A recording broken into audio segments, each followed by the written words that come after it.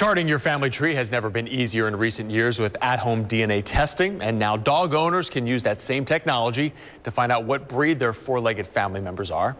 Taking action for you, we put them to the test to see if those over-the-counter dog DNA kits are really worth your money. Jump. Jump. 6 years ago, Mike Hammonds He will not leave my side. found a new best friend, a rescue dog he named Stoli. Question I get asked all the time is like, what kind of dog is it? Stoli came home with a lot of love, but also lots of questions as to what kind of breeds were under that wiry coat. Like a Wheaton Terrier, or I know it's some kind of terrier he has in him. An American Bulldog, I was told. He has a personality of a human. I mean, he's like this close to talking. But until mixed breeds like Stoli can talk and tell us what they are, dog owners are finding out their canine's backstory with these dog DNA test kits you can do at home.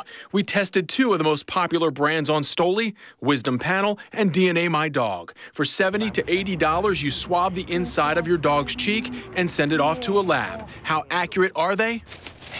We went to visit Brooks, purebred. We know who his mother is, who his father is. 100% Whippet and American Kennel Club certified. 18, 19, 20. If the doggy DNA test could guess Brooks's bloodline correctly from a cheek swab, we knew there was at least some accuracy to these at-home tests. 3 weeks later, both tests came back 100% Whippet. Now the moment of truth for Stoli. Where does that thick, wiry coat come from? 25% poodle. 25% American Bulldog. Those results coming from Wisdom Panel, who says they use a DNA screen from more than 250 breeds. Hammonds shocked to find no terrier in Stoli, but this bombshell. 12.5 French Bulldog, 12.5 Chinese Shar-Pei. The other test, DNA My Dog, agreed with one thing. Wow.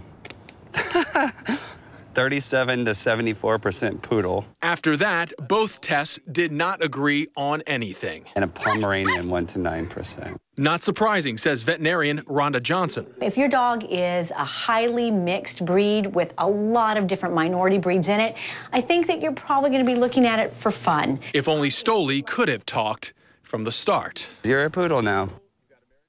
Well, this test can range from $60 to $200, and for that high-end range, vets suggest doing a blood test in their office that can also detect genetic issues that could spring up down the road for your dog.